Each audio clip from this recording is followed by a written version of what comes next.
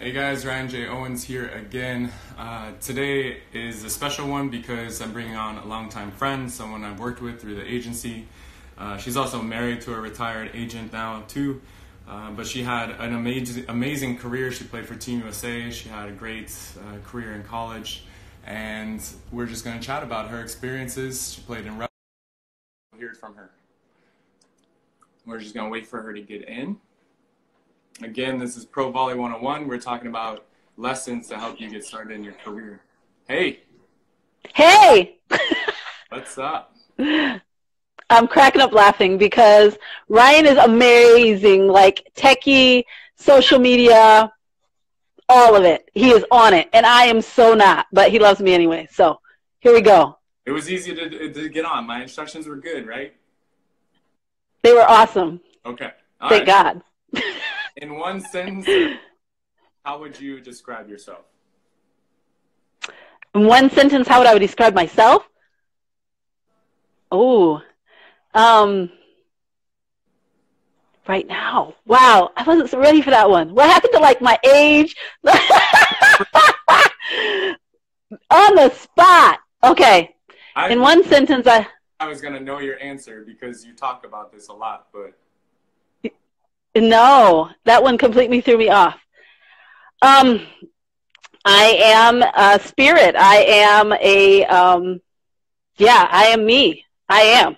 And that's it. It's enough. That's exactly what I thought you were going to say. I know you. All right. Name, age, position, played, and where you're from. All right. So name is Therese CRAWFORD. Age is 43. From Kalamazoo, Michigan. Yeah. Played in everywhere. Played at the University of Hawaii, and then on to Italy for 4 years. Taking a break and spending 2 years in Japan. Going to Turkey.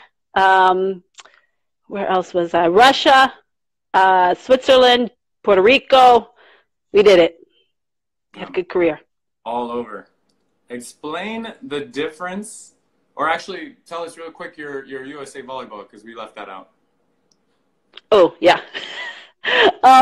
USA volleyball from 2000 until 2000, and I made a short stint in 2009. So I'd say from 2000 to 2009, USA volleyball. Awesome career. We met on the national team back in 2000. Wow, 5. What an experience. I loved it.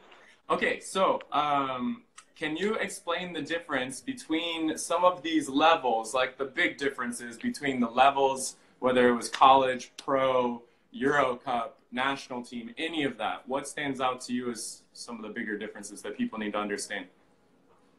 Wow. Okay, so college to pro, it was a big jump because I had never been national team. So national team helps you. If you've been in any of the program where you kind of go up through the pipeline, thank you. If you've gone through the pipeline, that helps because you're exposed to athletes that have been playing pro. Because in Europe and in other countries, pro is amateur as far as they're concerned. They're not getting paid a lot of money, and so they're playing at that level continually. Whereas we play college, it's not the same. You know, they're playing against always top level competition, even if their teams are a lower level.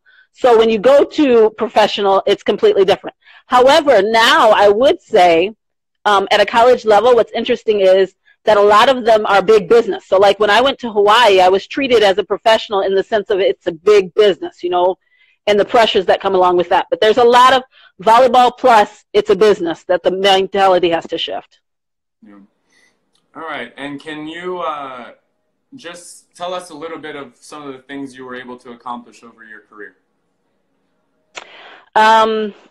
Talking about like championships and medals, that kind of thing. Any kind of accolades, things you were proud of. Okay. Things I was proud of. Well, let's do the championships and medals and all the kind of stuff like that kind of stuff that people want to hear. NCAA, we went for a championship, NCAA championship. I played against Stanford for the University of Hawaii. I don't even remember some of this stuff. Top 25 coming out of high school. Went on to play for the USPV, which was an elite group that were training to be professionals in the States. Then I went straight to Italy. In Italy, I played for Modena with Lan Ping, who is now the gold medal coach of China. I played in an elite team there, and we won the CEV Cup and the Italian Cup. I went on to play in Russia and played in the Final Four there. In Japan, we played for the Kurarashiki and got a medal in the Kurarashiki there in Japan. Was a starter in most of my teams, all of my pro teams. I think that's about it. Yeah, there's a lot, trust me. And I can think of a couple of things you missed. It's okay. I think people you've been through some stuff. So what would you say you're proud of from your career? Obviously, it's not the same thing. It's totally different. Yeah. I think I'm most proud of my USA, which I didn't mention in that I was talking all pro stuff, but my USA, and my most proud moment, I think, now looking back, okay, so this is not when I was in it, now looking back is that I stuck with it, and that I was a part of the silver medal team in Beijing, because that was the most that I sacrificed for, that was the most that I put into it, and I was still a part of that team. And looking back, I understand that I was really a huge part of that team, even though I wasn't on the podium. Yeah. So that's my most proud. That goes kind of like, even when I think back to my career and that I didn't make, like I made the one travel team and knowing that you're part of that group, all of that sweat, all of that effort, being, you know, sometimes I love how they keep the scores and whatever, and you can understand where you are, but also understanding that all of that went into those medals. And that is so yes. key. And so, I mean, yes. It's amazing to have been part of that, and you were part of it for much longer than me. Incredible. All right, so let's get into things about agencies, because you worked with agents over your career. I know you ended your career when you were working with me, which is an interesting yes. story in itself, how that came about, and we'll get to that, I'm sure. But, or actually, you know what? We're going to start with that. So, I mean, you're one of my first big clients, because I started when I was on the national team. Actually, my second year, wasn't even a full year since I joined the national team, and I heard all these stories, the nightmares about agents, and I had my own from agents and from coaches, and they're not all bad, but trust me, I made some bad decisions and trusted some of the wrong people, both teams, coaches, and or all three, agents too. So you've seen me evolve, though, and Elite evolve. Did you choose me, and how did that come about? Let's just come back to that story a little bit. Okay, so I was in a position that I was on the national team, and I was looking for a team. At that time, I had an offer from Italy to go to a team in Italy, and I didn't know that agent. I knew that agent a little bit, but I actually didn't trust that agent, to be honest. And then I had an offer to go with you to go to Fenerbahce. And it wasn't so much the offer as it was the connection and knowing where I was as importance to you and your agency. You made it very clear that I was important to your agency. You made it very clear that you were going to be working for me, and that you were, the deal wasn't even, when I decided to go with you, the deal wasn't even done. It was between those two, and I was like, which one am I going to choose? And I don't know if you remember, but it was like driving there. I needed to tell the Italian agent, no, I'm not going. I had to drive to the consulate in Denver or something like that. But it was a big choice, you know, because it was also national team. So the coach had actually, the national team coach had told me about this job in Italy.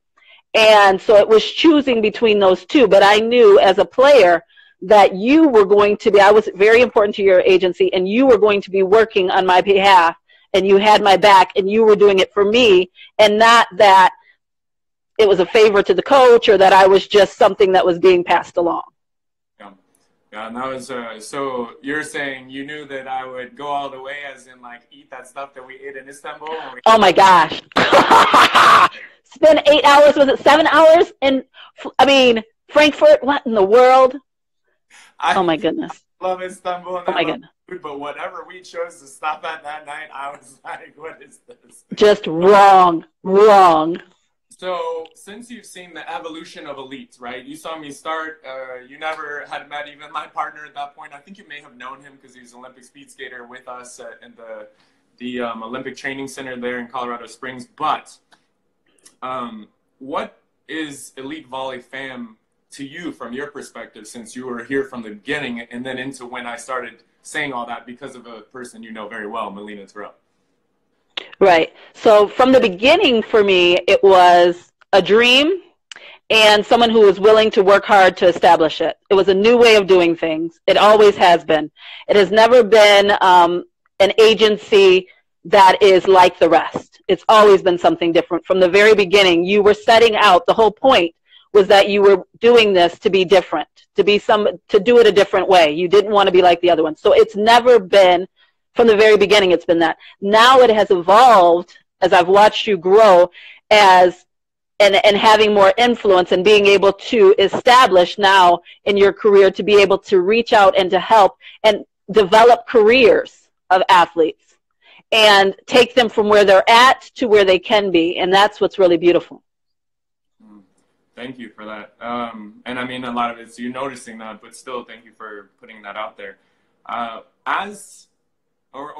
Let's go back to just the general idea of agents. Why is it important to have an agent, and what do we do for players?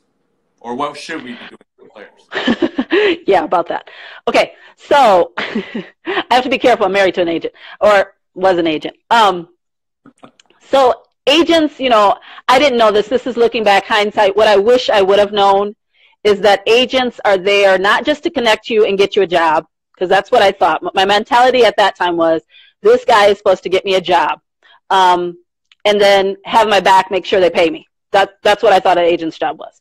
But no, an agent actually can, if it's a good agent, they can help you develop your career long term, keep you and put you in specific places that are helping you to put you in specific places that are going to develop you as a player and allow you to reach your maximum potential. That's what an agent has the capability to do if they're interested in that. Also, an agent is supposed to be the mediator between any difficulties that you have on a team so that you never have to deal with the problems that are going on with the team. You have an agent who can deal with all of that for you, so you don't have to go into conflict with coaches, management, any kind of issues that you're having. You have someone who can deal with that so that you don't catch the backlash. Yeah, fantastic answer. Something we learned along the way, right? I mean, even as an agent, me starting the agency and being so far away from wanting to be an agent. I mean, we had a conversation about this, you know, and the definition of agent, because of my experience, had kept me from wanting to be even called an agent, even though I started this agency.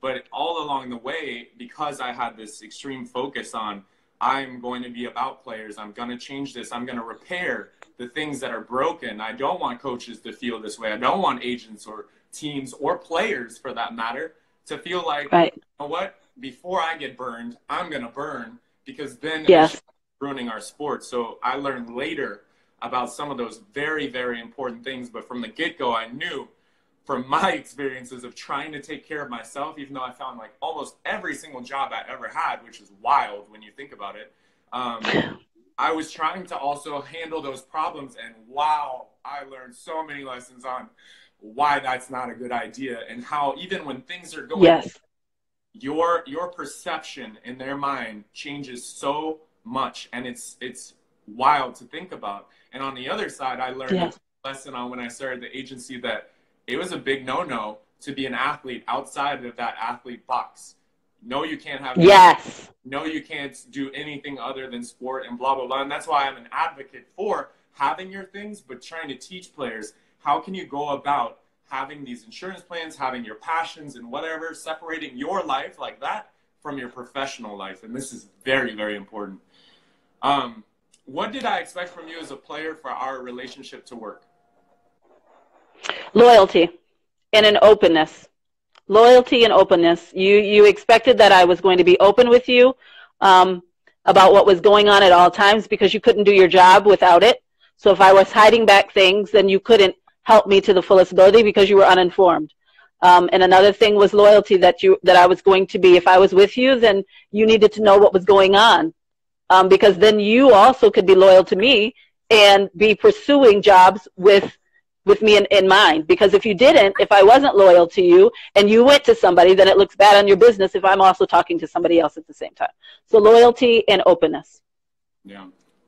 And I think also in there, it's you're talking about this, like, just knowing that communication. I noticed in a lot of the interviews with my players, I was just so happy that I know my biggest goal, right, was communication and integrity, like these things together. And the fact that everybody mentioned that I expect communication to be on point, so that it's just like, it's a free flow, right? I need you to tell me what you're thinking, what you're feeling, because I can't spend all this time trying to read you when I'm trying to do this with teams. And if I get something off, I'm your voice. I don't want to get it wrong. I want to get it spot on. And if you're having doubts, if you have fears, if you want something, I got to know it all so that I can be you for the team, that professional image. I think that's how you got to think about it. I love that reference to say, like, you know, lawyers, not so much when you're in trouble, you got to defend yourself, or when you've got to go get something, you need somebody who's going to be your image, right? That's why you literally that right for them to represent you as you. That's really good. So it's very similar for this. Let's go with how was it, to work with me as a player, and give an example of how you benefited back then, and maybe even. Can I just say for one thing that I don't know any other agent that in volleyball that sees the agency as representing the athlete, being their face or their image to the team. I don't know any other agent that sees that like that. And when I say that, I see it as them representing themselves. And I think that that's awesome that you see it as representing, being the face of the player to the team, because you're representing them. You're putting that's your whole mindset is completely different than most agencies. And I'm saying that because I want people to see why you're different, because you're not like other agencies. Your whole motivation is the player. It's always been that. It's always been, that's the whole reason that you opened the agency. That's not most agents' motivation. Their motivation is business, make money. And I'm not saying that they are hurting people intentionally or that they do anything to harm a person. I don't think that that's the most agents. But their motivation is not the player and their best and seeing the player develop and helping the player. Their motivation is business, getting a connection, getting a contract, moving that player to that team, because then this player, it's all about business. And yours is all about representing the athlete. I just find that amazing. Sorry. But it's funny because I realized that the one thing that's going to deter me from being a successful agent, right, since I own it, is the fact that I've learned all about business. I've learned a lot outside of this agency. Before, I knew I wanted to be in business. What I did recognize several years ago is that I wanted to be in social enterprise, right? I wanted things that created social good. And for me, business is, right? Business is just solutions for problems. This is a solution for a problem. I want to better the whole industry. But I realized about 5 years ago, when we shifted into this whole mentorship and education and let's help as much as we can. Some players different, whatever, but let's figure it out. I'm going to test it out.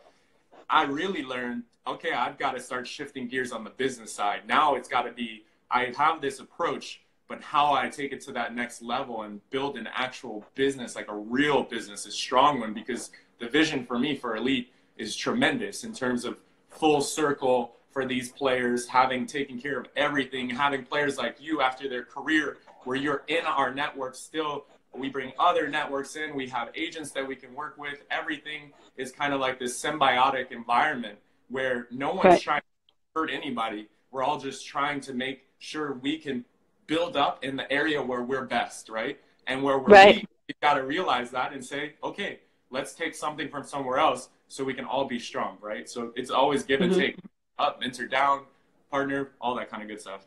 Yeah? Feel me? Yes, 100%.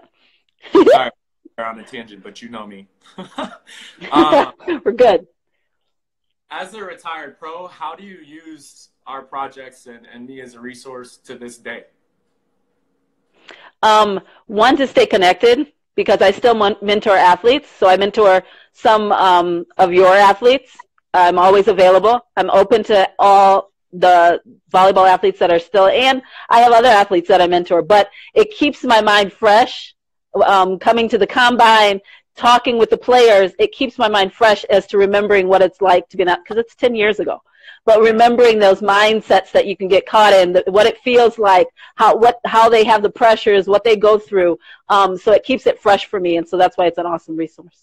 Yeah, and the combines that she just mentioned are these basically 7-10 day events where the players come here, and we want to create an environment of learning and growth. So it's not easy. I mean, you've got double days, you've got classroom type stuff, you're with foreign coaches that come here to give their value and also show their talent. You've got the local players, you've got people like yourself, these mentors, these professionals, these experts who can come in or call in, right? We've done live things to add all this value. And the whole idea is you come over here, you're on your own. We expect you, put you in an apartment or hotel, and you've got to get from point A to point B. It's the same as if you're a pro. You take care of your life. That's right.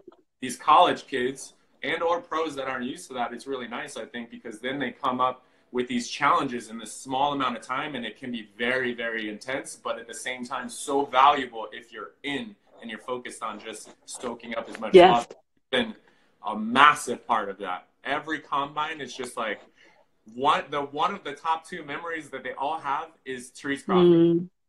I would say something else in a good way. There's a lot of skin that's been shed dealing and speaking with you, and I think that's great because that's a lot of growth, you know, building up these athletes. It's incredible. Okay, the good, the bad, and ugly is this one that I call this question. What do you like or respect about our agency compared to what you know about other agencies? Good, bad, ugly, doesn't matter. Motivation. I will always say it's the motivation for why you do what you do. It's a huge difference. And that doesn't mean that the job doesn't get done. It absolutely gets done. You do sign the deals. You are meeting the players, but it's done with the intention of helping the player. And that's what, to me, it's everything. That's what's the huge difference. So when you ask for loyalty from a player, you're also giving loyalty to the player. And not because of the financial dollars signs. You're with it because you're invested, because you are invested in them as a player, and you're there for their good. That's the whole reason you're doing it.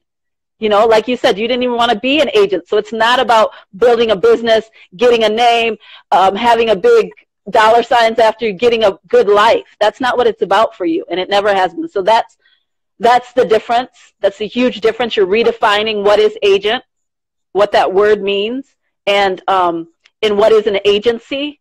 You're redefining it as far as volleyball is concerned. I can't speak for other sports. I don't know how they work. But as far as volleyball is concerned, you're redefining what the word agency means and incorporating it into, I love beyond athletic, developing their whole volleyball. What are you beyond athletics? And then what are you going to do with it when you're done?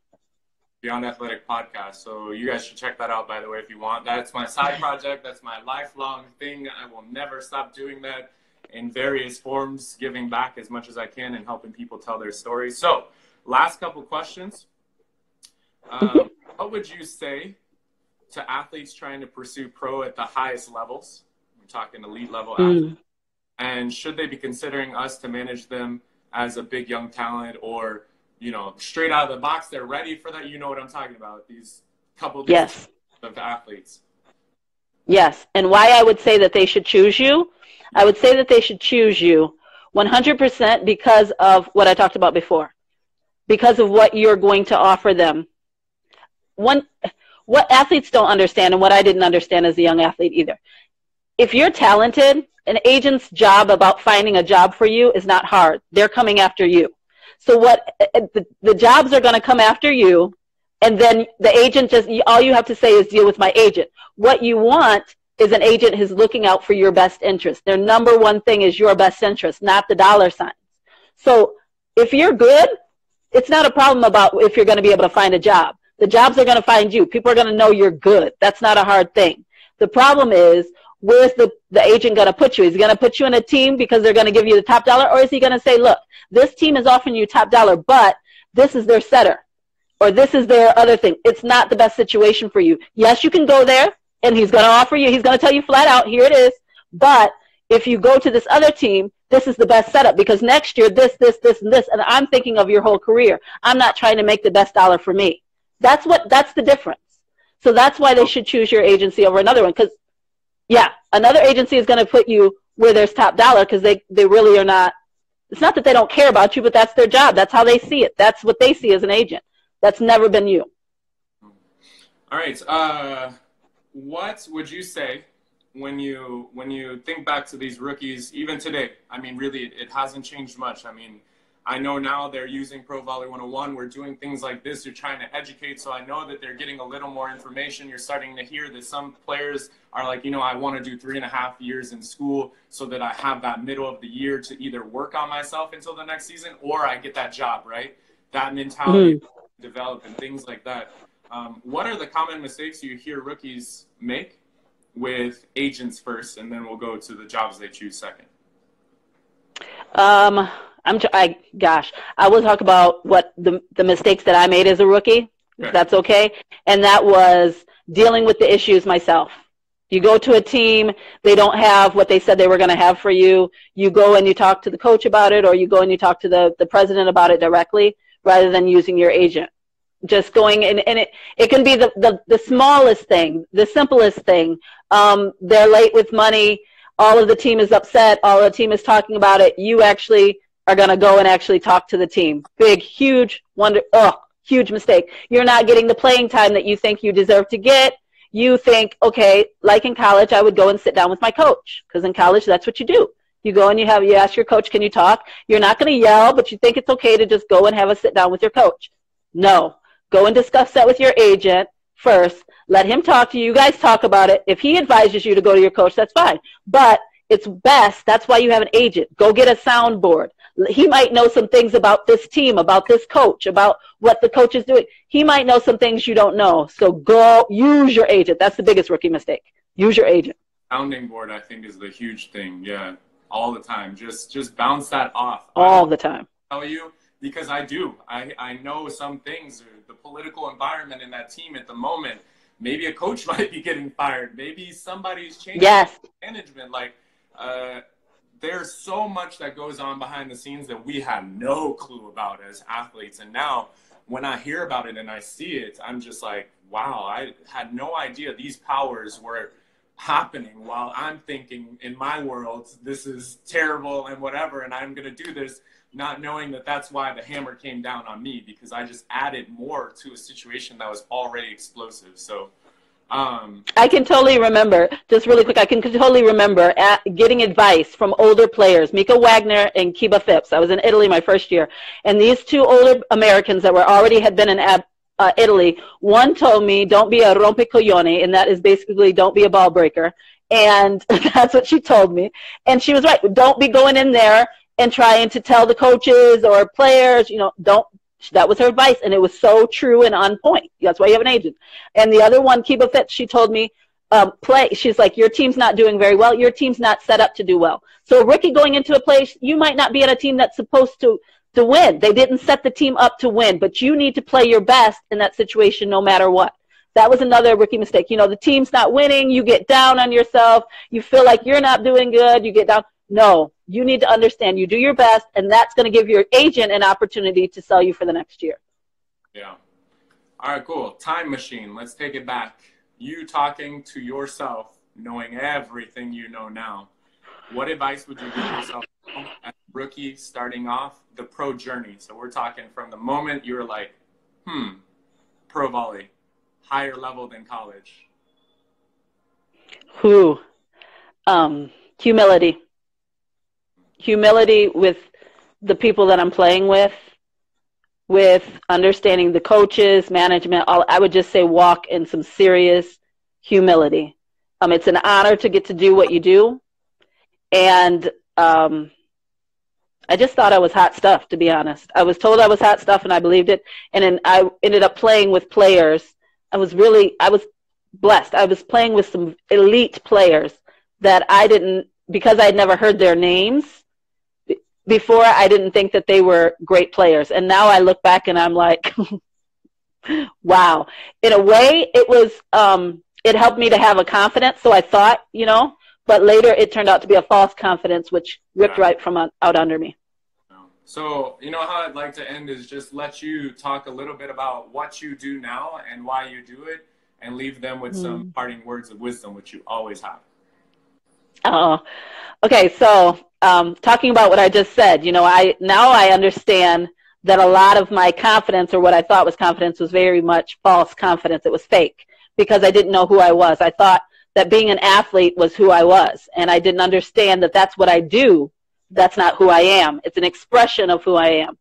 And because of that, I put undue pressure on myself. As long as things were going good, I thought I was good. If things were going bad, I thought I was bad.